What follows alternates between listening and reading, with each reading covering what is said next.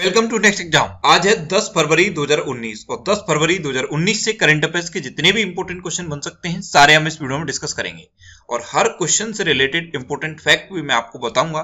तो आप पूरा वीडियो बहुत ध्यान से देखिए। लास्ट में मैं आपसे क्वेश्चन भी पूछूंगा, उसका आंसर आपको कमेंट बॉक्स में बताना है। आज के इस वीडियो की पीडीएफ फाइल आप इस वीडियो के डिस्क्रिप्शन से डाउनलोड कर सकते हैं। पीडीएफ आप हमारे टेलीग्राम ग्रुप से भी डाउनलोड कर सकते हैं। टेलीग्राम ग्रुप पर आपको सारी पीडीएफ एक साथ मिल जाएंगी और टेलीग्राम ग्रुप का लिंक मैंने इस वीडियो के डिस्क्रिप्शन में भी दे दिया है, तो आप उस लिंक पर क्लिक करके भी टेलीग्राम ग्रुप ज्वाइन कर सकते हैं। और मैं अनअकैडमी पे भी पढ़ाता हूं, तो आप अनअकैडमी का लर्निंग ऐप डाउनलोड करके उस पर इंद्रेश आरसी सर्च करके आप मेरे साथ अनअकैडमी पे जुड़ सकते हैं और जो भी वीडियो मैंने वहां पर अपलोड किए हैं उन्हें आप बिल्कुल फ्री देख सकते हैं। तो चलिए स्टार्ट करते हैं। पहला क्वेश्चन है, हाल ही में मेगा सिल्क इवेंट का आयोजन कहां किया गया है? तो अभी हाल ही में मेगा सिल्क इवेंट का आयोजन किया गया है नई दिल्ली में, यानी कि इस क्वेश्चन का सी ऑप्शन सही है। केंद्रीय वस्त्र मंत्रालय ने इसका आयोजन किया है और केंद्रीय रेशम बोर्ड के सहयोग से इसका आयोजन किया है। अच्छा, इस मेगा सिल्क इवेंट का पर्पज क्या है? इसका पर्पज है रेशम उद्योग को आगे बढ़ाना। अब केंद्रीय वस्त्र मंत्रालय ने इसका आयोजन किया है, तो हमारी प्रेजेंट टाइम पे हमारी केंद्रीय वस्त्र मंत्री कौन है? स्मृति ईरानी प्रेजेंट टाइम पे हमारी केंद्रीय वस्त्र मंत्री हैं। अच्छा, केंद्रीय वस्त्र मंत्रालय से रिलेटेड मैंने आपको एक इंपॉर्टेंट क्वेश्चन बताया था। इंडिया साइज परियोजना अभी हाल ही में शुरू हुई है और क्या थी इंडिया साइज परियोजना, ये भी मैंने आपको बताया था। अगर आप रिवाइज नहीं करोगे तो चीजें आप भूलने लगोगे। इंडिया साइज परियोजना, जैसे यूएस का अलग साइज होता है, यूके का अलग साइज होता है, उसी तरह से इंडिया का भी एक अलग साइज बनाया जाएगा, स्टैंडर्ड साइज बनाया जाएगा। जैसे आप अगर ऑनलाइन शॉपिंग करते होगे तो कभी आपने जूते खरीदे होंगे तो आपने देखा होगा, जब साइज चार्ट आप देखते हो तो एक यूके का साइज आता है, एक यूएस का साइज आता है। तो हम इंडियन हैं तो हम यूके के साइज के अकॉर्डिंग खरीदते हैं। तो अब इसी तरह का इंडिया का भी एक स्टैंडर्ड साइज बनाया जाएगा। तो ये है इंडिया साइज परियोजना। ये भी अभी हाल ही में केंद्रीय वस्त्र मंत्रालय ने शुरू की थी। और अब ये जो मेगा सिल्क इवेंट है, इसका आयोजन भी केंद्रीय वस्त्र मंत्रालय ने किया है। तो इतना आपको इस क्वेश्चन से याद रखना है। आज के इस वीडियो का हम टारगेट रखते हैं 40,000 लाइक का। अगर ये वीडियो आपको अच्छा लगता है, हेल्पफुल लगता है, तब आप इस वीडियो को लाइक जरूर किया करो और लाइक करने के बाद आपके पास जो भी स्टडी रिलेटेड व्हाट्सएप और फेसबुक ग्रुप हैं उनमें आप इस वीडियो को शेयर जरूर कर दिया करो।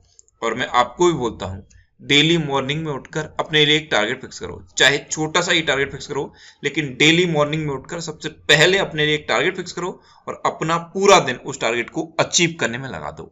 आपकी लाइफ ऑटोमेटिकली अच्छी हो जाएगी। नेक्स्ट क्वेश्चन है, हाल ही में भारतीय रिजर्व बैंक ने किस बैंक पर 1 करोड़ रुपए का जुर्माना लगाया है?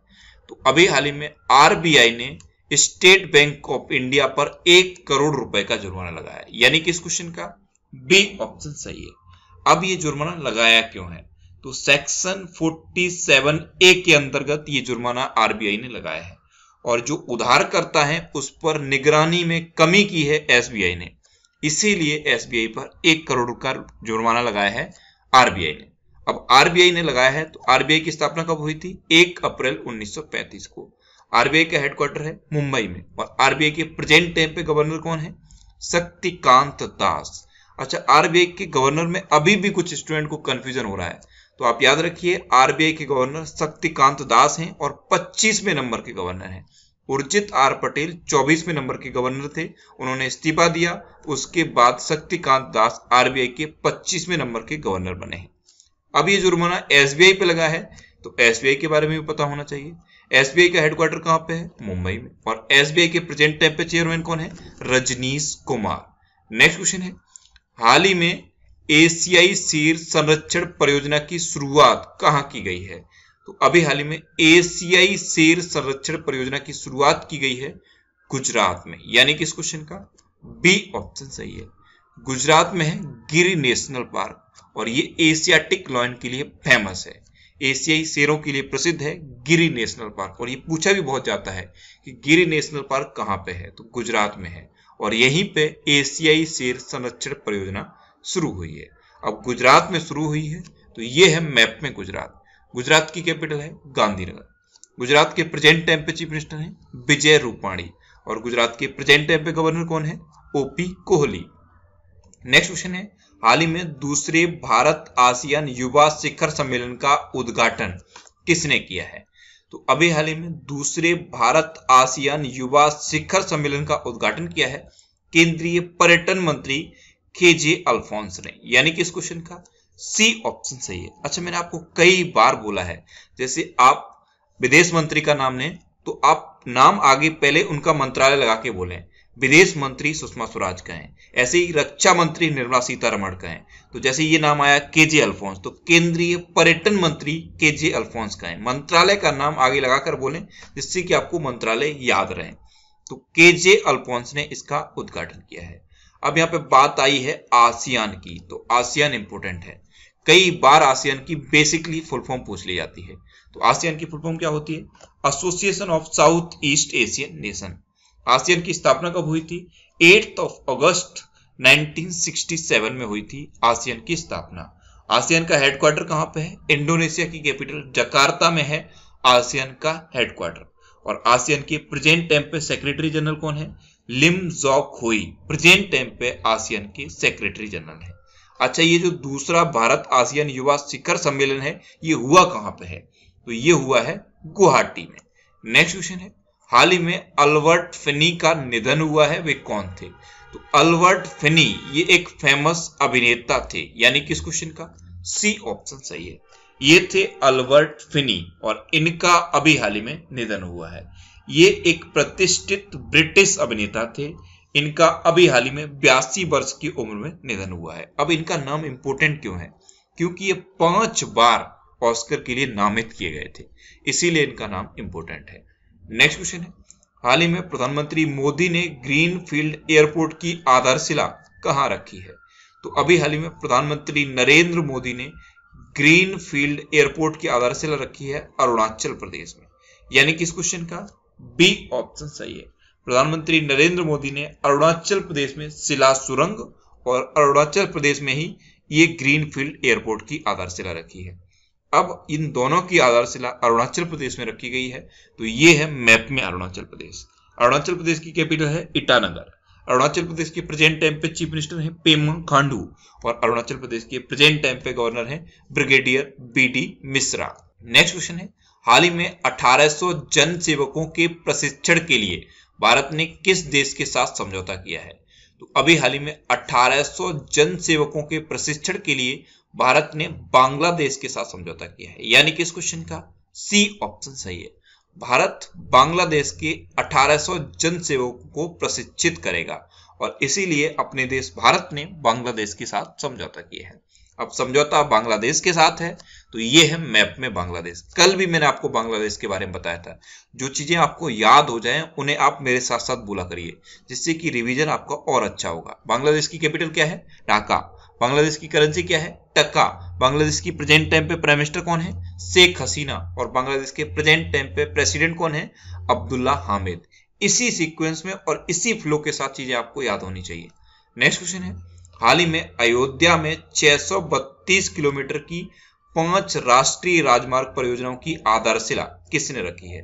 तो प्रेजेंट टाइम पे हमारे सड़क परिवहन एवं राजमार्ग मंत्री हैं नितिन गडकरी और इन्होंने ही अभी हाल ही में अयोध्या में 632 किलोमीटर की 5 राष्ट्रीय राजमार्ग परियोजनाओं की आधारशिला रखी है। तो इस क्वेश्चन का बी ऑप्शन सही है। 7195 करोड़ की ये परियोजनाएं हैं और इनकी आधारशिला रखी है नितिन गडकरी ने। नेक्स्ट क्वेश्चन है, हाल ही में IRDAI ने किस कंपनी पर 9 लाख रुपए का जुर्माना लगाया है? तो अभी हाल ही में IRDAI ने UIIC पर 9 लाख रुपए का जुर्माना लगाया है, यानी कि इस क्वेश्चन का बी ऑप्शन सही है। अब इस क्वेश्चन में 2 टर्म इंपोर्टेंट है, एक तो ये IRDAI और एक ये UIIC, दोनों के बारे में आपको याद रखना है। IRDAI की फुल फॉर्म क्या होती है? Insurance regulatory and development authority. क्या होती है इसकी full form? Insurance regulatory and development authority. IRDAI की स्थापना हुई थी 1999 में। IRDAI का हेडक्वार्टर कहां पे है? हैदराबाद में। अब आते हैं UIIC पे। UIIC की फुल फॉर्म क्या है? यूनाइटेड इंडिया इंश्योरेंस कंपनी और इसका हेडक्वार्टर कहां पे है? चेन्नई में। तो IRDAI ने टर्म एंड कंडीशन को फॉलो न करने की वजह से UIIC पर 9 लाख रुपए का जुर्माना लगाया है। नेक्स्ट क्वेश्चन है, हाल ही में दूसरी स्वदेशी रूप से विकसित SFDR आधारित मिसाइल प्रणाली का सफलतापूर्वक परीक्षण कहां हुआ है? तो अभी हाल ही में SFDR आधारित मिसाइल प्रणाली का सफलतापूर्वक परीक्षण हुआ है उड़ीसा में। उड़ीसा के चांदीपुर में ये सफलतापूर्वक परीक्षण हुआ है। तो इस क्वेश्चन का सी ऑप्शन सही है।